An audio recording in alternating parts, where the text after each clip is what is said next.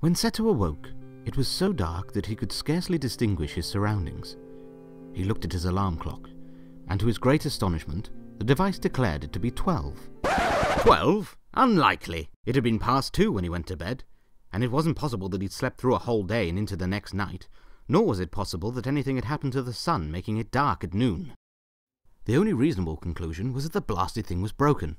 But as he reached for his phone, which was tuned into a Kaiba Corp satellite, and blinked through the blinding light, he saw that this was not the case. Seto sat on his bed and thought, and the more he thought, the less he could make of it. He had no choice but to conclude that the whole ordeal had been some kind of dream, although for reasons he could not, or would not, identify, he had a hard time believing it. Then again, there was a way to know for sure. He eyed the clock suspiciously.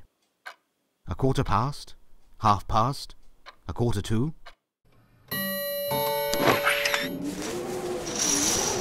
Seto found himself confronted by an unearthly visitor, an ethereal being with perfectly coiffed hair. It was a strange figure, resembling someone Seto knew, but who he could not place. He stood tall and confidently, like perhaps a great king of old, a lord of a mighty empire, like Egypt or some grand medieval world filled with dungeons and dragons. Hey, that was a good idea. He resolved to write that one down later. I am the spirit whose coming was foretold to you. Who and what are you? I am the ghost of Christmas past. You're shorter than I expected. Look, do you want my help or not? Frankly, no. But it seems I have no choice. What brings you here, O spirit? Your welfare. A night's unbroken rest may aid my welfare. Your influence, then. Rise and walk with me, Kaiba. It would have been in vain for Seto to have pleaded that the weather and the hour were unsuited to pedestrian purposes, that the bed was warm and the temperature was below freezing, that he was clad but lightly in his nightclothes and deep sapphire dressing gown, and his blue dragon-shaped slippers. The spirit would not be resisted, a feeling he could not deny, and a thought that would undoubtedly spawn all kinds of meta and fanfiction, and art that one saves in hidden folders and looks at only when one is alone, in a dim, LCD-lit room for fear of judgment. So he rose, but upon finding that the spirit was leading him towards the window, he dragged his fashionably clad feet. I am mortal and liable to fall. But a touch of my hand there, and you shall fly. The spirit put his hands over the pyramid-shaped pendant around his neck, which began to glow, brighter and brighter, until it lit up the entire room. Seto did as instructed, and the spirit led him out of the second-story window, and it was with both relief and shock that Seto found his companion spoke the truth. For he did fly, over his own lawn and up towards the sky. From here he could see all of Domino, the great city dominated by the magisterial marvel that was Kaiba Corp HQ. Seto clung to the spirit's hand as they flew through the night air. He scarcely knew where to look, at the stars above or the town below. But as he struggled to make up his mind, both disappeared, fading from view, until not a vestige of it all was to be seen. In its place, now another place, one all too familiar to the teen. Good Gaia! I know where we are. I grew up here. If the metaphor about familiarity ringing bells had any literal merit, then Seto would have stood before a cathedral. But it was not a cathedral he faced. No, it was an orphanage. Your lip is trembling. And what is that upon your cheek? I have something in my eye. Yes, tears. You recall the way? Recall? I could walk this place blindfolded. Seto made his way up the path, recognizing every sight around him, every cheerful child, every stern adult, every post and pillar and brick, and the window he came to, on the other side of which was a miserably decorated room, and 2 children seated either end of a table, and nearly one chess match between them. And how could he not recognize them? Seto's eyes beheld a sight that warmed him in ways he hadn't been warmed in what felt like forever. No, scratch that. That was only the sun peeking through the threadbare pergola that ran around the side of the building. No matter, it was a beautiful sight nonetheless, for the children were none other than Seto himself and his littler-than brother. Seto had a sudden urge to burst into the room and speak to the boys, but as if reading his mind, the spirit intervened. These are but shadows, Kaiba. They have no consciousness of us. Checkmate. Sorry, Moki. Looks like I win again. Wow, Seto, you're like the best chess player in the whole world. Nah, that isn't true. Oh, really? Name one person who's better than you. You, if you just concentrate. Let's set up and play again. At the time you thought your life unsurvivably arduous, did you not? And now here you are years later, longing for the days when it was just you and he. When being an orphan was the most of your worries. Not the least. Then something happened that, for all intents and purposes, should have made your life easier. Instead, it put it on the path to becoming what it is today. It was him. It was Gozaburo Kaiba. I was adopted, but not at Christmas. Oh, for the love of Ra. Will you just let the narrative do its job? He watched the fateful match unfold. He saw his younger self lay down the challenge, and observed as Gozaburo ate it up like the fool he was. As he watched his former self make move after move, he noticed something new about the event that he'd never known about before.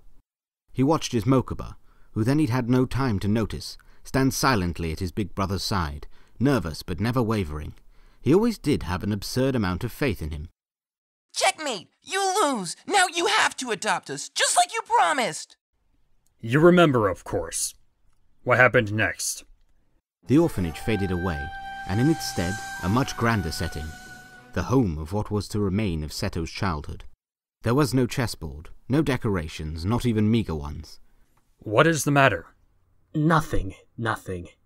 It's only... My brother wanted to decorate my office for the holiday, and I told him no. I should like to have given him the chance, that's all. Let us see another Christmas. Around them now, Seto saw the thoroughfares of a city, where people scurried about their business, and though it was night time, the streets were brightly lit. It was apparent by the tinsel and the lights in all the windows that it was Christmas time here too. The spirit brought Seto to a stop before a certain warehouse door. Do you know this place? Know it. I was apprenticed here. They walked in below a large sign over the door. Industrial Illusions, it said. And in the large space were brightly coloured ornaments strewn here and there, so the place was as beautifully adorned as one would expect from the man himself. And there he was. Without a doubt, Seto would know that white hair and red suit anywhere. No, not that white hair and red suit. Why, it's old Pegasus. You there, Kaiba boy. And for a moment, Seto thought that perhaps the spirit had been wrong, that the shadows of the past had no knowledge of them. But then, walking unknowingly right through his future self, came yet another version of Seto from long ago. There'll be no more work tonight. It's Christmas. Let's have off the shutters, not with the gorgonzola cheese and the world's finest wine. At the time, Industrial Illusions was well known for its magnificent Christmas parties. Extravagant was a word so commonly put to them, and Seto remembered them all. A wonderful way to end a stressful, work-filled year.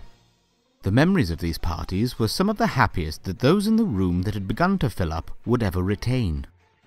Seto watched the festivities. There was dancing, music and games, of course, and not a single wallflower, as even the most introverted of honoured guests were seduced into the hoopla. What a waste. What now? The lengths to which Pegasus went to please his employees and associates. He spent a couple 100,000 of your earthly yen, and for what? A sorry waste that would have been better put back to business.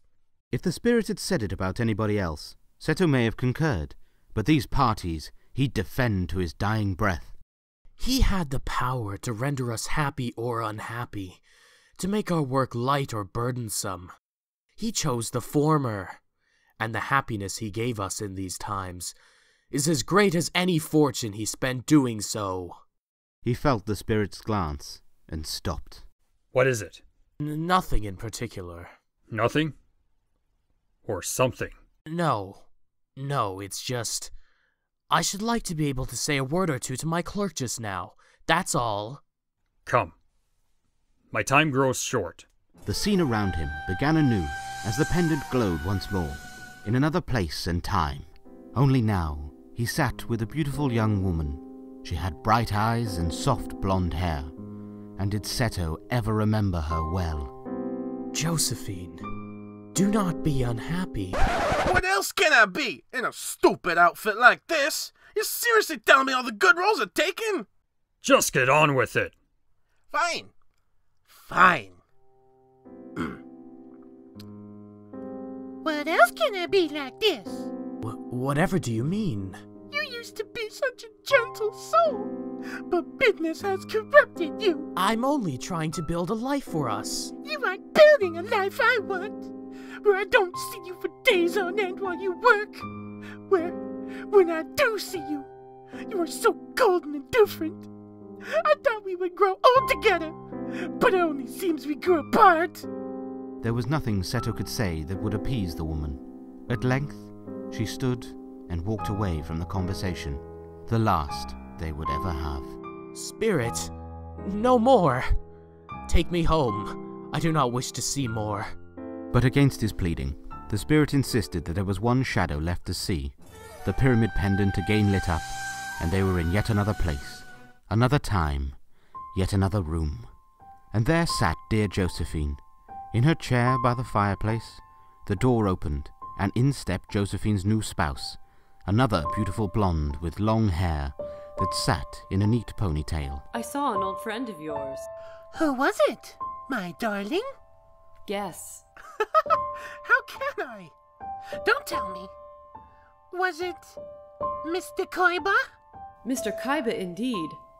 His father is on the point of death, and yet there he sat, quite alone in the world, I do believe.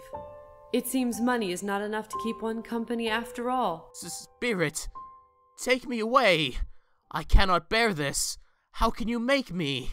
This isn't of my doing, Kaiba. These are the shadows of your past. These are the events your choices shaped.